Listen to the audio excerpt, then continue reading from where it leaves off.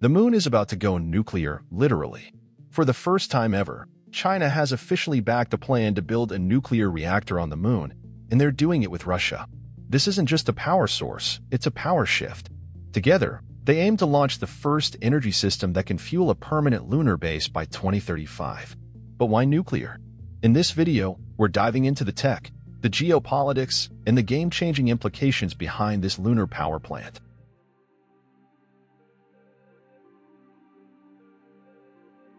So, what kind of reactor are we talking about, and why the moon? At the heart of the China-Russia plan is a nuclear reactor designed to power the International Lunar Research Station, ILRS, their joint moon base project. Announced at a summit in Shanghai with representatives from 17 countries, this isn't just a theoretical concept anymore.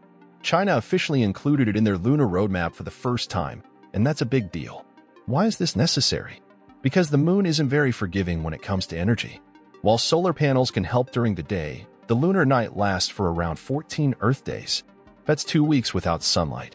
Not ideal for a functioning outpost that needs continuous power to support life, run experiments, and manage communication systems. Enter nuclear energy, the only viable long-term solution for stable power on the moon. According to Chinese officials, the reactor would operate autonomously, deployed and installed using robotic systems. That's not science fiction. The Chang'e 8 mission in 2029 is already being designed to test construction and power delivery systems for this very purpose. And Russia brings its own specialty to the table, decades of experience in space-based nuclear technology. Think of the Soviet-era satellites powered by compact reactors. Now scale that up, make it robust enough for a lunar base, and you've got the backbone of the ILRS's energy strategy.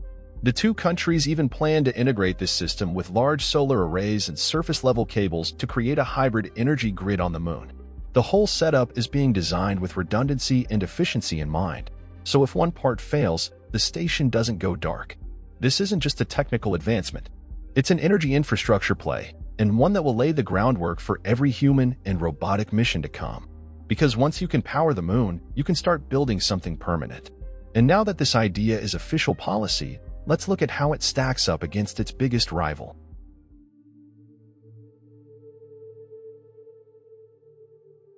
The moon is no longer just a destination, it's a battleground for influence, innovation, and infrastructure. At the center of this emerging rivalry stand two ambitious programs, China and Russia's ILRS, and the US-led Artemis program. While they share the goal of returning humans to the moon, their strategies and philosophies couldn't be more different. The International Lunar Research Station, ILRS, now formally backed by China and Russia, is designed to be a permanent base at the moon's south pole by 2035. What makes this especially notable is its emphasis on autonomous infrastructure, including a nuclear reactor, robotic construction systems, and hybrid power delivery combining nuclear and solar technologies. In contrast, NASA's Artemis program focuses on re-establishing human presence on the moon in the near term. The Artemis 3 mission, currently scheduled for late 2025, will land the first woman and the next man on the lunar surface. Its strategy includes building the gateway station in lunar orbit, modular lunar habitats, and encouraging international partnerships, with strong participation from Europe, Japan, and Canada. But China's momentum is growing. The upcoming Chang'e 8 mission in 2029 will test in-situ construction technologies and resource utilization, such as extracting oxygen from lunar soil. That sets the stage for fully building the ILRS just a few years later, with China planning its own manned lunar landing by 2030, independent of Artemis. Unlike Artemis's diplomatic approach under the Artemis Accords, ILRS presents a parallel vision, where participation is determined more by geopolitical alignment than international openness. At the recent Shanghai ILRS summit, China invited countries like Pakistan, South Africa, Venezuela, and Belarus, many of whom are not participating in Artemis. The ILRS is not trying to catch up, it's building a rival ecosystem from the ground up. And the inclusion of a moon-based nuclear reactor is the clearest sign, yet that this isn't just about exploration. It's about self-sufficiency, space dominance, and the infrastructure of tomorrow.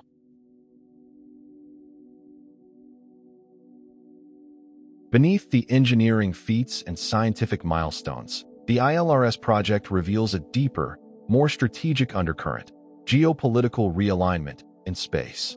The moon isn't just a scientific frontier, it's becoming a platform for influence. And China and Russia are positioning themselves to lead an alternative space order. Their partnership didn't appear overnight. Tensions with the West, particularly after Russia's invasion of Ukraine, accelerated a shift that brought Roscosmos and CNSA closer.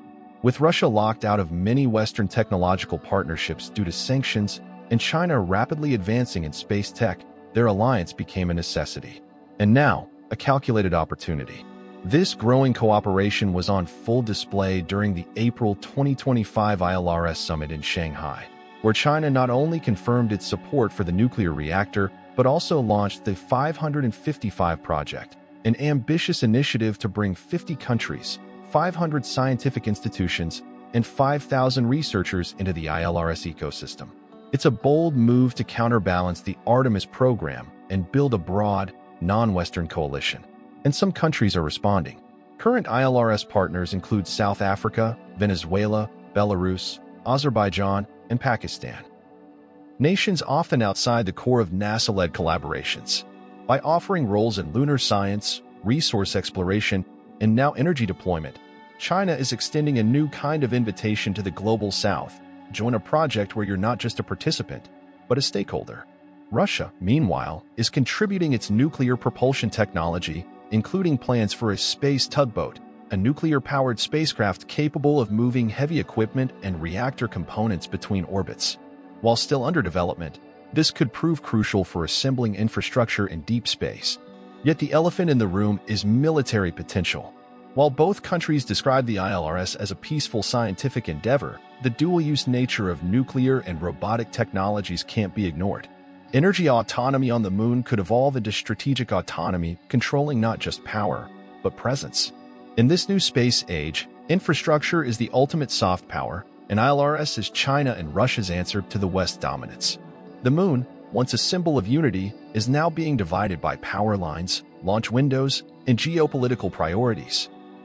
So, what does all this mean? This isn't just a scientific leap or a tech flex. This is the dawn of lunar infrastructure warfare, and nuclear power is the first shot fired. The China-Russia alliance to build a reactor on the moon shows the world that we've crossed a threshold. Space is no longer neutral. It's strategic. It's competitive. And the moon is the new frontier of global influence. As we watch this unfold, we're not just witnessing another space mission. We're watching the blueprint of future civilization off Earth. And the big question now is, who's going to power it? If you enjoyed this video, don't forget to like, share, and subscribe for more updates on space exploration and scientific discoveries, and don't forget to leave a comment below. Also, you can visit our website, SpaceEyeNews.com. Thank you for watching, and see you next time.